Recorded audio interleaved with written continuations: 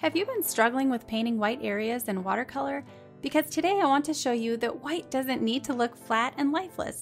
It is possible to make white animals like this penguin look colorful and interesting. Using just 5 different paint colors, I'm going to take you step by step through my process for painting the light colored belly and feet on this rockhopper penguin. Alright, I'm just using 5 different paint colors for this painting. So I have alizarin crimson, yellow ochre by Holbein, buff titanium by Daniel Smith, and if you don't have this color, just yellow ochre will work fine.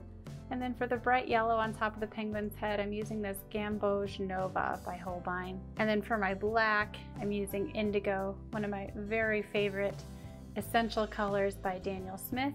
Flower palette here. Today I'm using my Gray Matters brushes by Richardson. So I'm gonna wet the whole belly first. We're just gonna do this guy's little belly.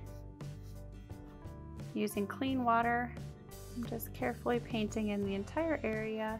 So once it's glistening and evenly wet all over that area, I'm going to take the buff titanium and start dropping that in, just kind of dabbing the tip of my brush and swiping it upward.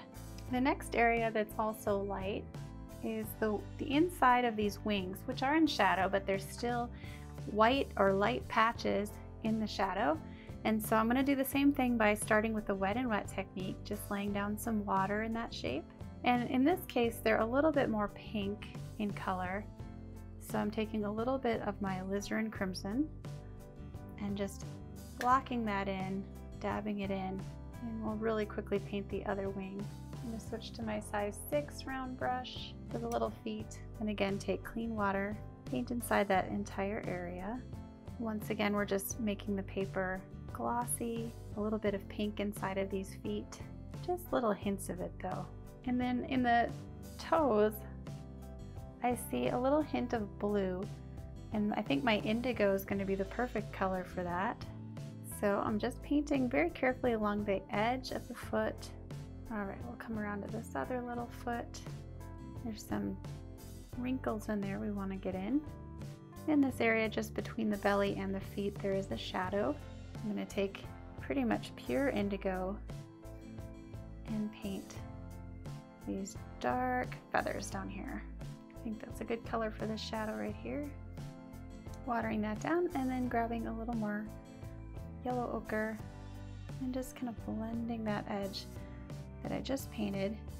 Remember that white is hardly ever going to be pure white in a painting. And in the case of this little guy's belly, I see lots of tan, even some hints of blue in the belly.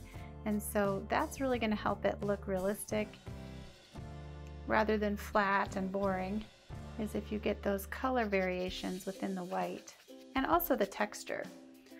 Now I chose cold pressed paper because it has a little bit of tooth to it, has a little bit of roughness, and so I can easily use what's called the dry brush technique, which is where you can scrape your brush along the surface. I'm holding it at an angle here, and the brush is just catching along the surface, sort of missing areas of the paper, leaving them highlighted, really doing the work of creating that texture and detail for us.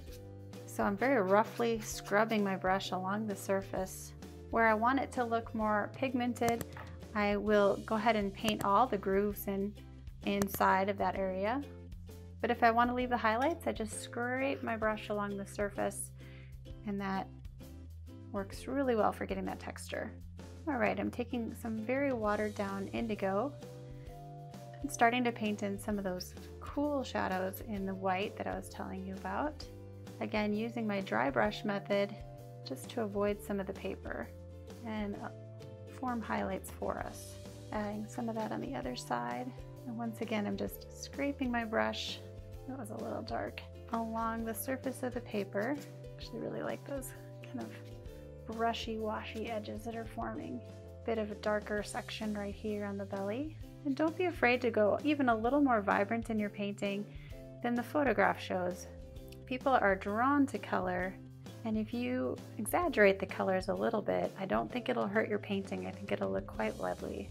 So I'm really playing up the yellow here in the belly, and it offers a nice contrast in color to to the indigo that I'm adding towards the top.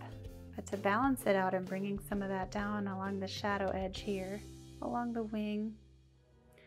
And I see a little bit of a reflection of the pink and on the other side of the wing in the side of his belly here. So I'm indicating with a little bit of my alizarin, sort of that reflected light inside of that shadow. And I see a little of that on the other side too. And it might be just the reflection of the color of the rocks around him, kind of bouncing off the white of his belly. But that's another thing that really will affect what color you'll see within the whites of any white thing. What's around it? In this case, the penguin has these pinkish yellowish rocks around him, which I think his belly is picking up some of that color. So it's important to observe that in your reference photo when you're trying to decide what colors to look for in the white, what colors to pick for your painting, all of that. It's very dependent on the thing's environment. So we've got tons of color in that white now. He's looking pretty good.